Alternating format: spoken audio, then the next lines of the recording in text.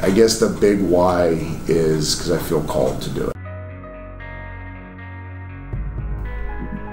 So 10, 15 years ago, kind of the coaching dynamic changed where you coach because you have passion for kids and you woke up every morning, went to bed every night just thinking about that. And the economics of it didn't matter as much. I mean, because football grew in popularity at every level, not just the NFL, but in college football, which may be more popular than the NFL, and then even the high school in certain states is massive,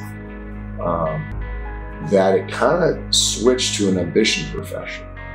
And when it went to an ambition profession, a lot of kids got kind of left on the sidewalk because it became about the coach and less about the kid. I'm not saying everywhere. There are some of the greatest people I know in this country are coaches at all three levels. But I think coaches need to reassess why they do it. You were born to coach, and you need to go do this. Those boys need what us girls have got.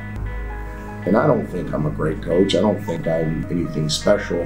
I do think that my career experiences and all the things that I've gone through, from a son of a high school coach to my career at Fresno and going there as kind of a linebacker and becoming an All-American and being a first-round draft choice and failing miserable in the NFL and picking myself up and having success and then failing and having success and failing and, you know, becoming more of a mentor than I was a player in the back half of my career has given me some unique experiences. And it was like all my entire life in football that evening, I had total clarity on the why.